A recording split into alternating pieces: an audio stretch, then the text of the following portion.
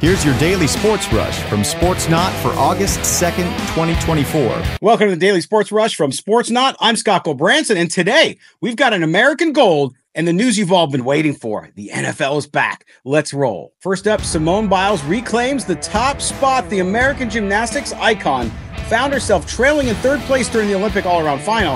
After a rare mistake on the uneven bars, Biles sat in a chair, closed her eyes, and refocused. The result? A stunning comeback.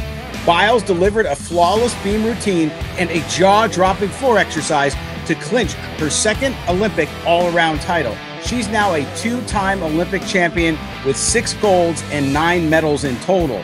"I've just been so stressed before," she said, but she made it look effortless. GOAT status is confirmed. Meanwhile, in the pool in Paris, Katie Ledecky continues her reign.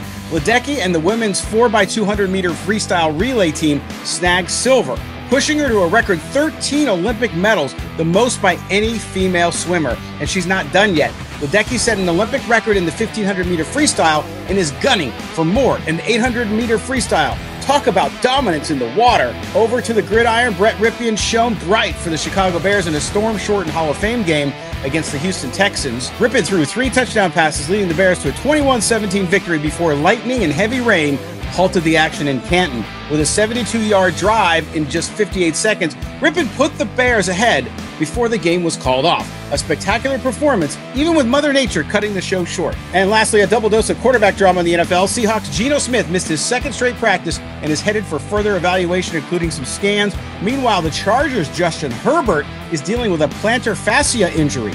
Both teams are anxiously awaiting updates. Smith and Herbert's futures hang in the balance as their teams prep for the season. Herbert is expected to be back for Week 1 versus the Las Vegas Raiders. Until then, he's in a boot. With both these quarterbacks out, the question is, will they bounce back? Stay tuned. All right, that's going to do it for the Sports Rush from Sportsnaut. Do us a favor, make sure you subscribe to the Sportsnaut YouTube channel. Also, for more on these stories, head up to sportsnaut.com. Until Monday, have a great weekend.